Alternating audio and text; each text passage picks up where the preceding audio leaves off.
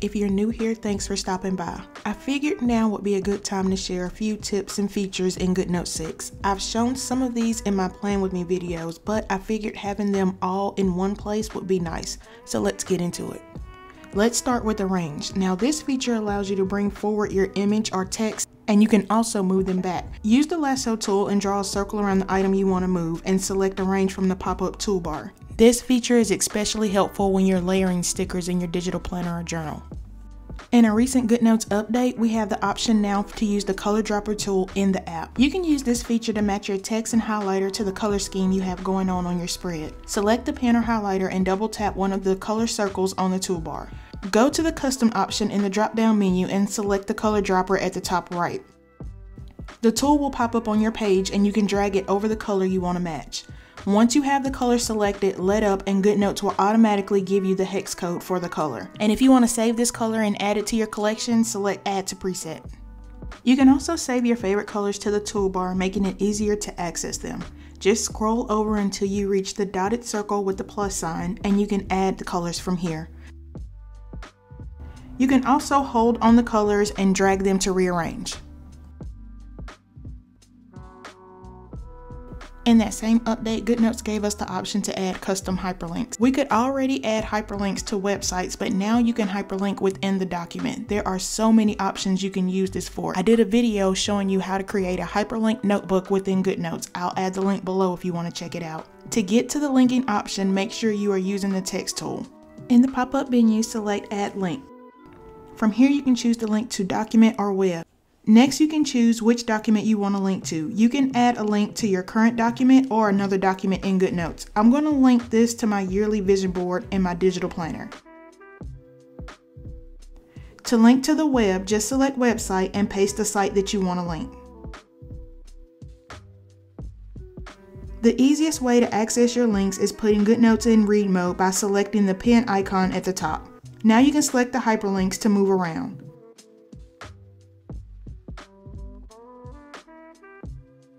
To access the hyperlinks in edit mode, make sure your Lasso tool is selected, hold on the hyperlink.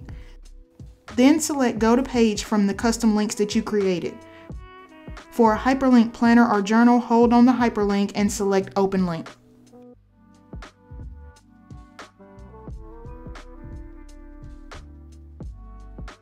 GoodNotes has also added a ruler feature to the toolbar. And if you're anything like me and you can't draw a straight line, then you will love this feature. This ruler is very responsive and moves around the page just like a physical ruler would. I can see this ruler feature being used a lot for school.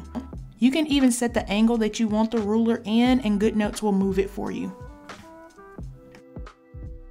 The GoodNotes 6 update comes with an AI writing assistant. To access it, use the keyboard icon at the top to change GoodNotes to typing mode. Once you've typed out your text, highlight it, and in the pop-up toolbar, select the icon with the stars. From this menu, select Make Longer and the AI feature will take over. Now, I wouldn't suggest using this feature to write a whole paper, but it is a nice feature to use to get the thought process going. While Scribble is an iPad feature, it's probably one of the most used in the GoodNotes app.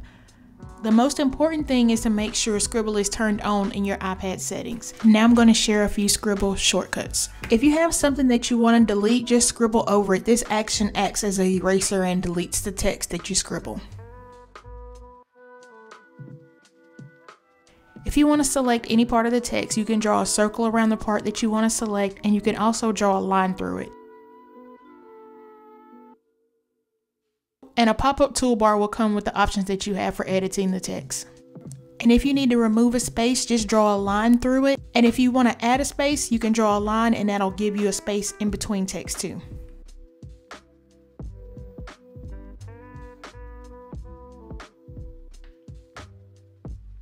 There are a couple different options you can use to get to split screen on your iPad. If there's an app that you want to view in split screen in your docking station, you can just drag it to either side of your screen and it'll open in split view.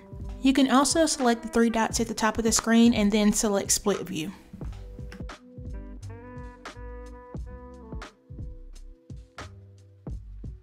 I use this feature whenever I'm working on my vision or mood boards to get pictures from Pinterest. Just make sure you're using the website for Pinterest and not the app. When you have the image that you want to use, hold down on it and drag it over to GoodNotes. Make sure you hold on the image until you see the green circle with the plus sign in GoodNotes. If you let go too soon, you'll open a new browser window. You can also remove the background from images you copy over from the internet. Select the image that you want to use, and in the pop-up toolbar, select Copy Subject. Now go to GoodNotes, and when you paste, you will only have the subject of the picture and there will be no background. You can also remove the background from photos too. Just long hold on the part of the photo that you want to use and drag it over to GoodNotes, and you'll see the green circle with the plus sign. You can also use your photos to create custom stickers too. When you hold on the image, you'll see it's sort of like a lightning flash around the image, and then you'll get a pop-up toolbar. Select Add Sticker, and now the sticker will be saved in your sticker drawer. From here, you can customize your sticker by adding different effects to it. To get to the stickers that you've added to your sticker drawer, open the keyboard and select the emoji icon. From here, you'll see some of the stickers that you've created in your recently used, or you can select the circle icon at the bottom and it opens the sticker drawer.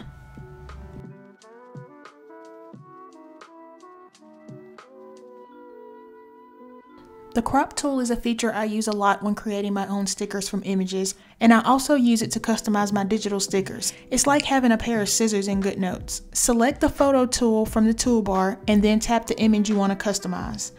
From the pop-up toolbar, select Crop. You can crop using the rectangle option, which gives you more of a box look, or you can choose to freehand and create whatever shape you want to use. And while we're on the photo tool, let me show you how to quickly duplicate a sticker. Just tap the sticker and then long hold on it.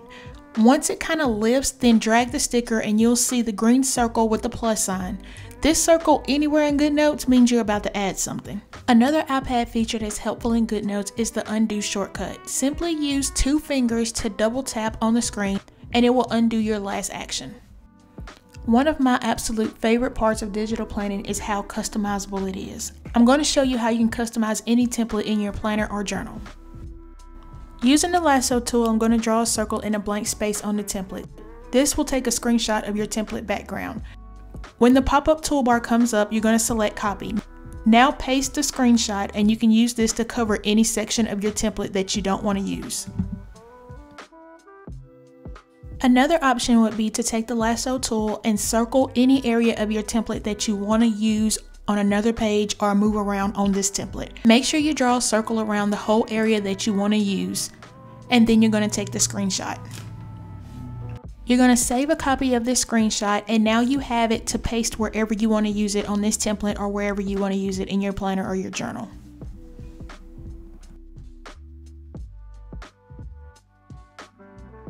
Now let's go over a few settings in the toolbar in GoodNotes. Starting with the pen, when you toggle on the draw and hold, you can draw a line or a shape in GoodNotes and hold it and it'll autocorrect just like the shape tool.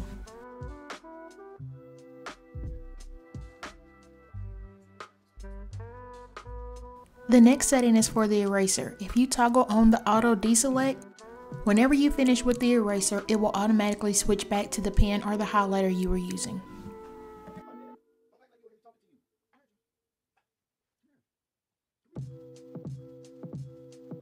For the highlighter, make sure that the draw in a straight line is toggled on. Now when you highlight anything and hold at the end, the line will automatically straighten.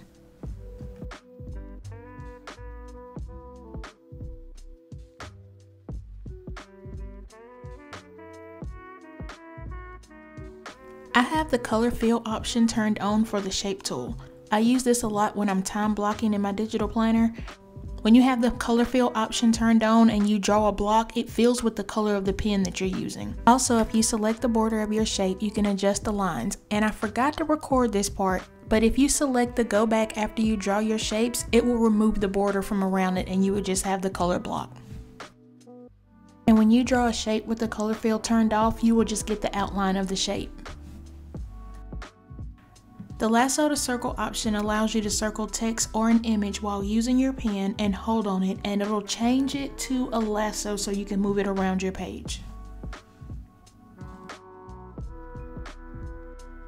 Another new feature of the pen tool is while you're writing, if you need to erase something, You can scribble over the text and it'll delete it for you. Last tip I have is for the zoom feature. The zoom is used to magnify an area to help improve your writing. If you select the three dots and go to Document Editing, toggle on Auto Advance. This gives you an option to have the zoom text box move automatically while you're writing. When you're getting close to the end of the box, a blue area will appear to the left. Continue writing in this area and the zoom box will move over as you write.